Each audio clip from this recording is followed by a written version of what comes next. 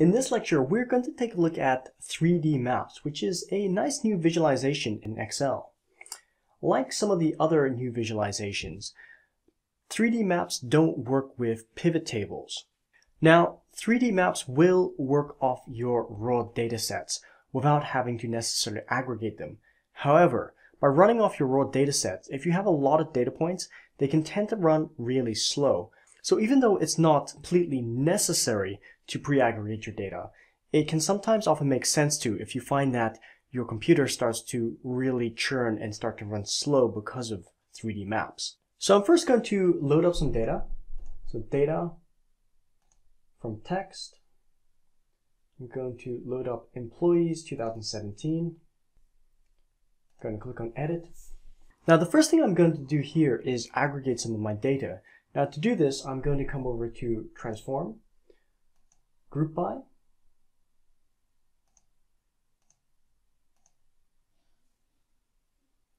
and I'm going to click on advanced, and here I'm going to select the columns that I want to do my grouping by. So what I want is I want county. I'm going to add another grouping for city, and I'm going to add another grouping for hire date. Now the reason why I'm bringing hire date in for a map is because one of the neat features about 3D maps is that you can actually see how things change over time. So I'm going to come over here, I'm going to do a sum of headcount. Just add headcount and click OK. So there we have our aggregated data set, which should be a lot faster for rendering out maps. I'm going to come over to home, close and load that.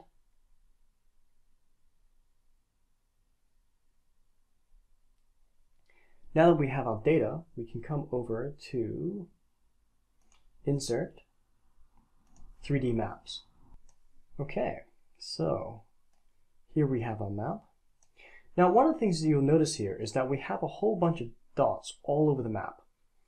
And if we look over here, we can see that the confidence of these locations is only 67%. Now, I know in this case that all of our locations are in the state of Montana, so they should really all be clustered here and not spread around these other locations as well. To improve this, what we're going to do is we're actually going to go back to our data and add another field which specifies the state. Close that down. I'm going to come back to our data here, and I'm going to click Edit. So back in the Power Query Editor, we've got all these 4 steps here. I'm just going to jump back a few steps. So here, what we can do is we can add another column. So a custom column.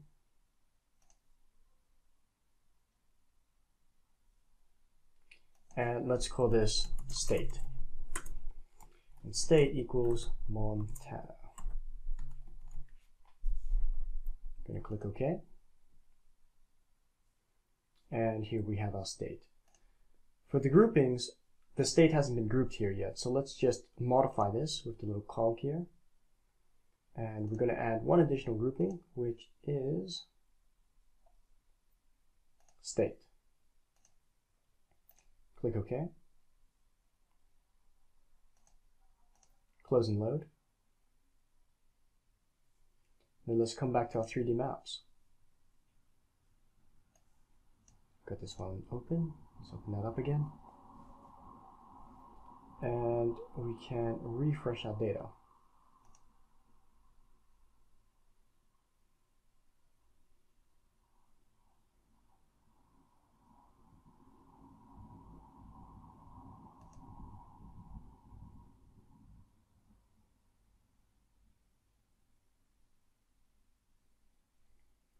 Now that our data has been refreshed, let's click on Add Field and Add State.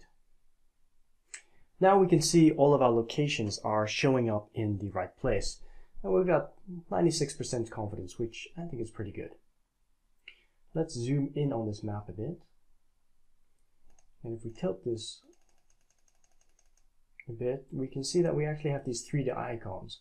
but they're all still relatively flat at the moment. What we can do is we can add metrics to this chart. Say over here we've got height. I can add a metric which is head count. And we can see that like so. Let me shrink our legend down.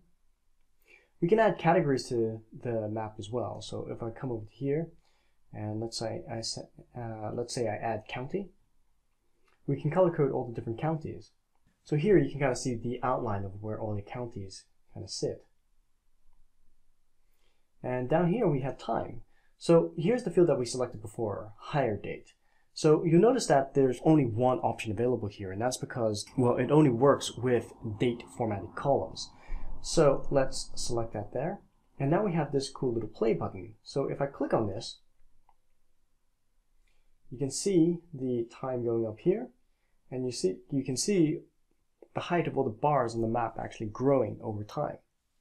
So that is 3D maps, a cool little feature in Excel. If you found this video helpful, please remember to give a thumbs up. If you're not subscribed yet and you want to learn tips, tricks, and tools to help you and your team work more effectively with data, hit the subscribe button and the notification icon so you don't miss anything. Thanks for watching this video, and I'll see you next time.